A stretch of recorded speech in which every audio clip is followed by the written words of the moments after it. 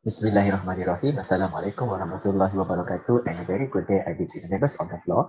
My name is Shahrul Palim Faisal bin Shahrul Khairi from Universiti of Malaysia, UTHM, as the presenter today. With along my other researchers, which are Dr. Ahmad Hamdan bin Alifeh, Dr. Siti Kita Masura binti Muhammad Saleh, and Professor Nadia Dr. Zamri bin Omar, would like to share our finding on the structural analysis of composite aerostructure for UAV application.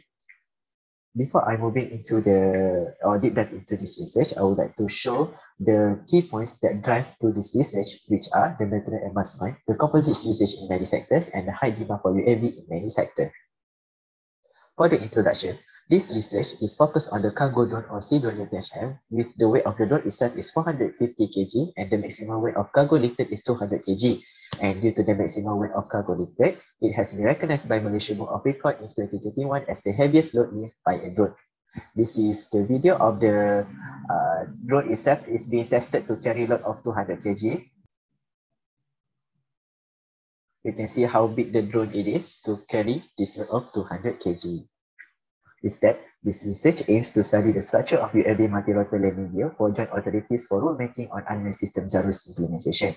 And with the objective of to study the structure of UAV multirotor landing gear, to evaluate the UAV landing gear structure using synthetic composite fiber, and to investigate the set compression test on the composite material.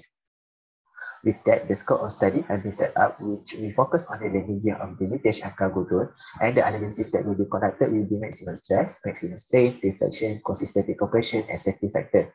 And the hardware and software that will be used for this research will be SolidWorks and the Universal Testing Machine, UTM. The problem statement for this research consists of three parts, which is economic impact, civil UTHM weight, and better material selection. In terms of economic impact, this is a statement by DKICR in 2020 showing that Malaysia is looking for opportunity to use a drone in a lot of field by 2035.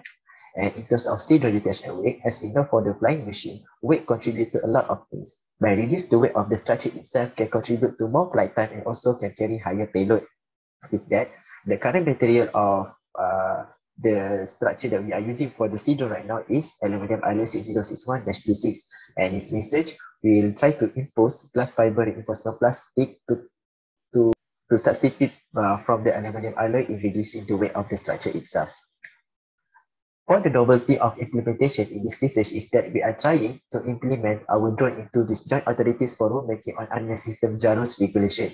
For your information, JARUS is a group of experts from the National Aviation Authorities, which consists of Eurocontrol and the EASA, which aims to deliver a better quality, harmonious proposal for regulation in the safe operation of remotely piloted aircraft system (RPAS). And I am firmly sure that our drone is the first drone that trying to implement to this JARUS regulation or implementation in Malaysia. A little bit of summary for CS LUAS is that for load is that the requirement of load and limit load must be specified that have been implemented in this research, and the factor of safety is minimum 1.5 also have been implemented in this research, and the strength and deformation is also must able to support ultimate life by simulation and required tests also have been implemented in this research, and the proof of structure is compliance with the strength and deformation requirement for CS LUAS 305 also have been implemented in this research. So this is the new implementation that we are trying to impose for our drone.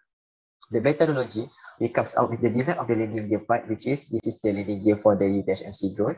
And the test specimen will consist of aluminium alloy 60616 hollow tube and the S-glass fiber hollow tube, which the dimension should be outer diameter 50 mm, height is 150 mm, and also the thickness of 3 mm. We also conducted quasi-static compression test using UTM machine.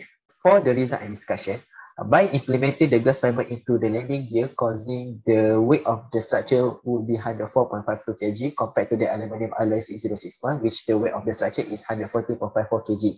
So it shows that by implementing glass fiber into the landing gear could reduce the weight of the structure of the drone by 10%.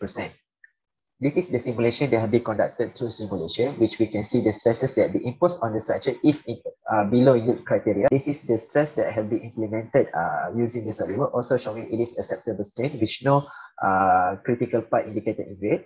And for the displacement, we can see also the indication is in between blue and also green for the landing gear part. We are not focusing on here because this is where the load is being placed. So it shows that it is far from deformation for the landing gear when we try to impose the S-glass fiber into the landing gear structure.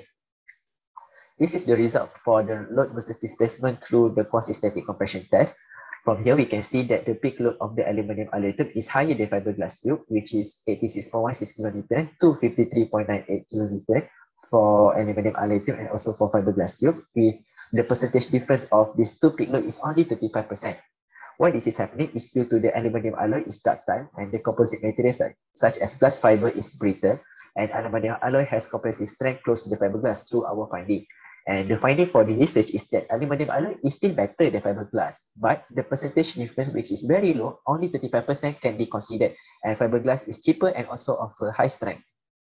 This is the comparison of stress versus strain graph between aluminium alloy and FRP. And here we can see that the ultimate strength for the aluminium alloy is 194.55 megapascal and the fiberglass is 121.87 megapascal, while for yang modulus is 13.29 gigapascal and the fiberglass is 10.53 gigapascal. For the factor of safety, through some calculation, we found out that the aluminium alloy FOS is 37.4 and the FOS for FRP is 25. All these requirements have been implemented, have fulfilled the requirement by JARUS, which is the minimum of 1.5, but yet this tool is still over-designed.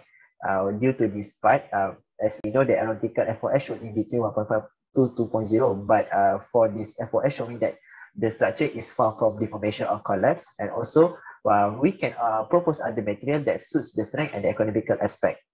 The advantages of this research is that we can contribute to less earth resources use, and also we can contribute to the engineering aspect in terms of proper financial assessment and also proper working assessment, machinery processes, tools and equipment. But the main important part is that we can contribute to the better UAV design development, which we can use low power to operate the UAV, and also the reduce of weight can contribute to more payload and extra flight time. Even though this research has been done recently, but we're able to manage to publish our article of this research into the 6th Asian Symposium on Material and Processing 2022 and also Progress in Aerospace and Aviation Technology by UTHM. This research also has been done with the collaboration of between UTHM and Aerodan, which we collaborate in research and commercialization of drone activities. And we also collaborate with is a collaboration between UTHM and also Allied Aero Resources, which also we collaborate in research project consultation, staff training, staff and student attachment, and also any other areas that have been agreed by both parties. So with that, this research proved that a lot of requirements that have been set up by JARUS have been fulfilled by this drone or by this research, and also we can see that by substituting FRP as glass fiber into the landing gear structure can reduce the weight of the drone. Hence, it can contribute to a lot of things such as increased flight time and also can require low power to operate the UAV. With that, thank you for listening.